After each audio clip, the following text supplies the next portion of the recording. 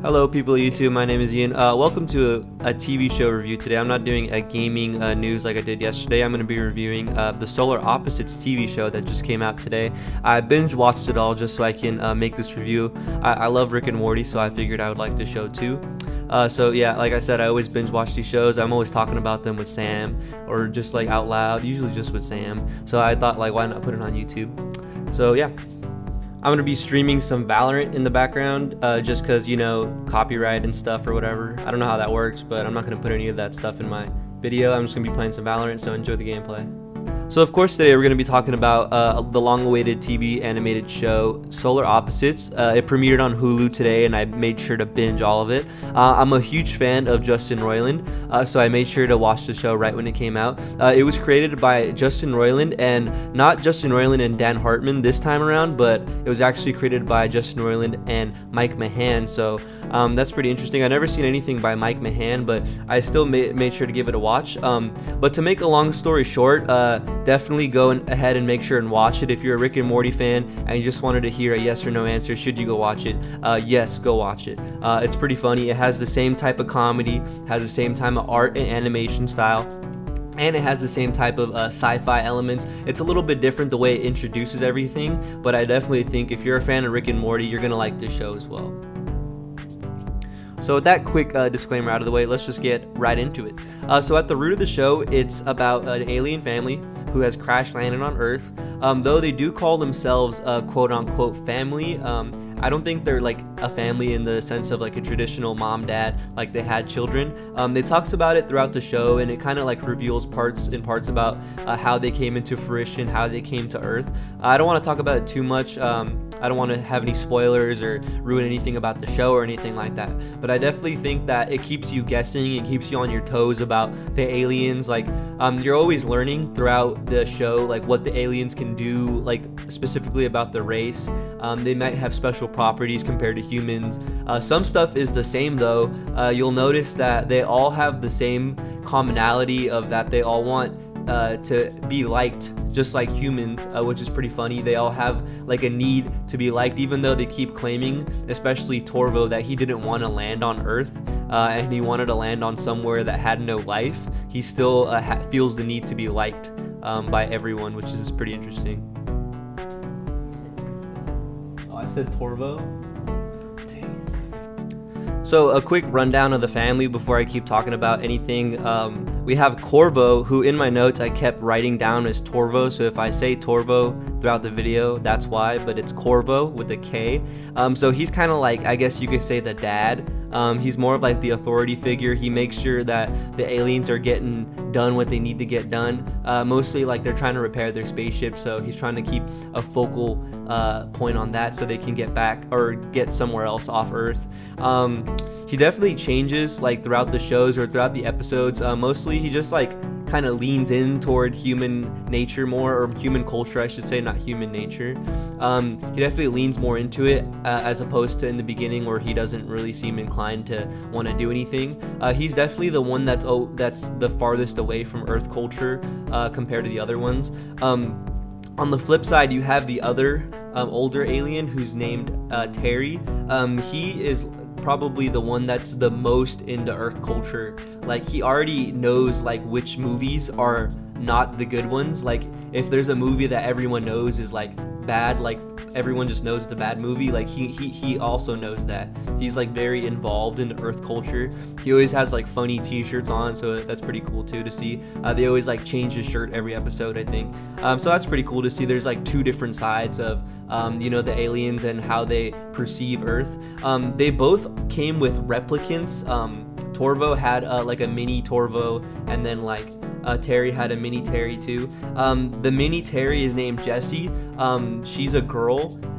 Throughout the show they kind of say that they picked their gender, which is weird, and Jessie said that she picked to be a girl, so that's pretty interesting. And Yumilak, who's the boy, the replicant of Torvo, he chose to be a boy.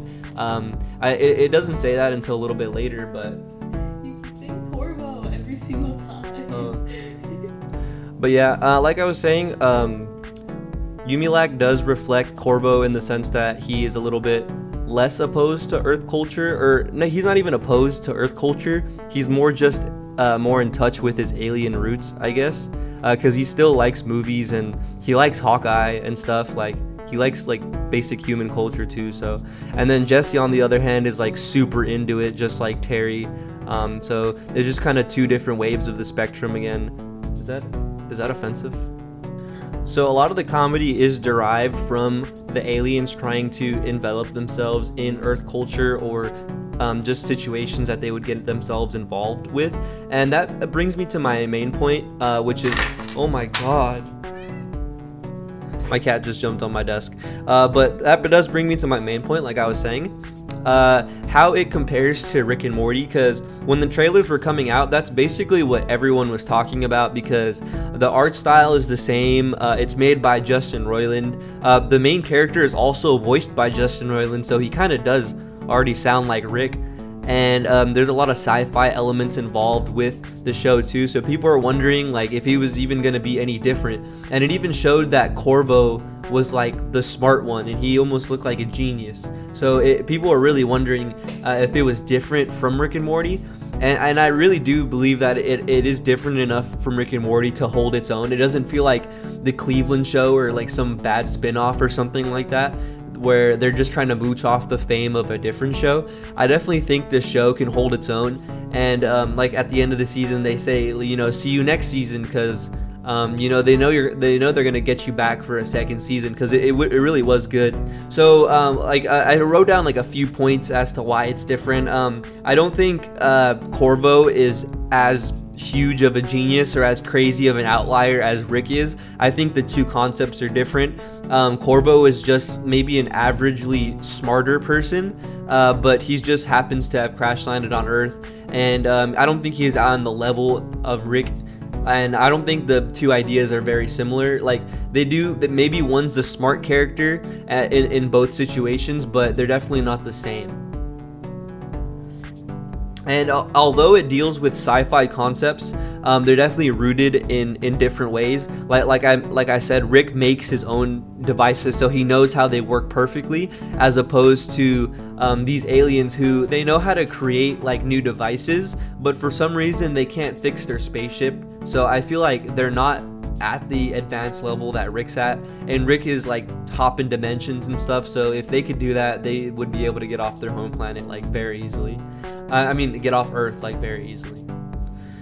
Some differences aside from Rick, there's definitely more of a refined story. I feel like Rick and Morty is kind of, it goes episode by episode, and though it has like, you know, the evil Morty and everything in the background, there is like a story, like what's going on with Rick, why did he just get there, and everything like that.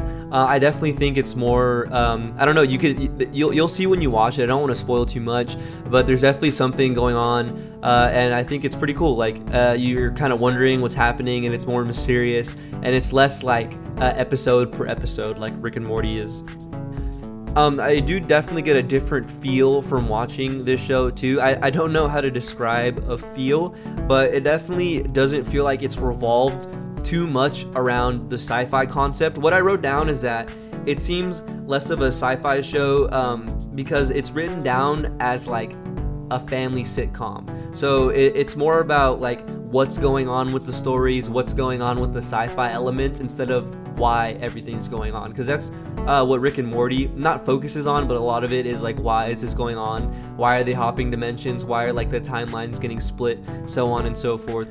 I definitely do feel like it relies on less gags. Like I don't know, like Rick and Morty just kind of says random stuff, and like it's funny because it's Rick and Morty and they're kind of just making up random alien and alternate dimension stuff. This one, it's funny, but it makes like a little bit more sense. Like if you try to show it to like, I don't know, like your mom, they're still gonna think it's weird, but like definitely not as weird. I don't know how else to describe it, but it doesn't rely on like, I don't know, just weird gags. I like the weird gags. I'm not saying that I don't like the weird gags, but it just doesn't have them as much.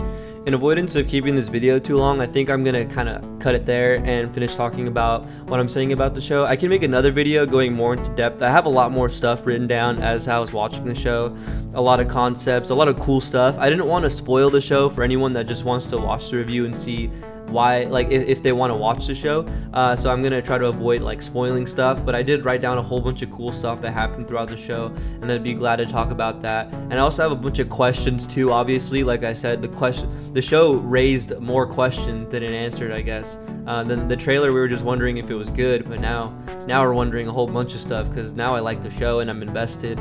But yeah, so I think it was a good show overall. Definitely go ahead and watch it if you're a Rick and Morty fan, or if you're just a fan of animation or comedy in general. I think it's a good watch. It gets definitely the best at the end. I think the 7th and the 8th episode are the best ones.